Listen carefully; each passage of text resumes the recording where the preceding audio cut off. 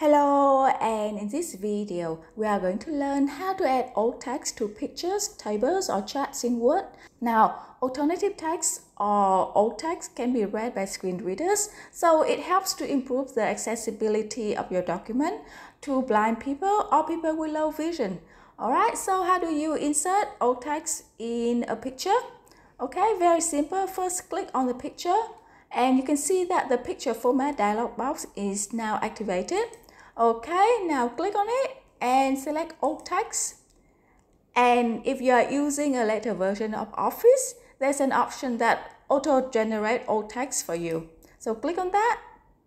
A large airplane flying in the sky. Alright, this is good, but I'm going to make it more specific. A large British Airways airplane flying in the sky. Okay, so that's it. Now next, let's learn how to add alt text to a table.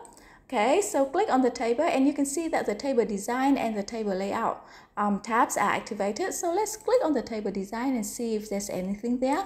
The alt text feature is not here, but what we could do is that we could right click on the picture, go to table properties, select the last option, which is alt text, and then just add your own description there. Now, because this table is a food sales data, so I'm going to add food sales data for top 3 popular products. Okay, and then click OK. Now finally, let's learn how to add alt text to charts. Now this is very similar to tables, and you can see that because we have been adding alt text to our pictures and tables, so Word has already taken that in mind and give us an alt text option here. So all we need to do is to add in our own description. So food sales data by quarter and by percentage.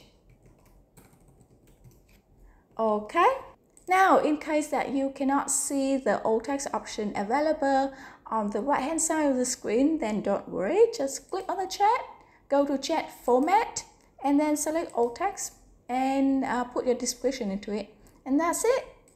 So I hope you found this video useful. That's it for now. Happy learning and see you in the next video.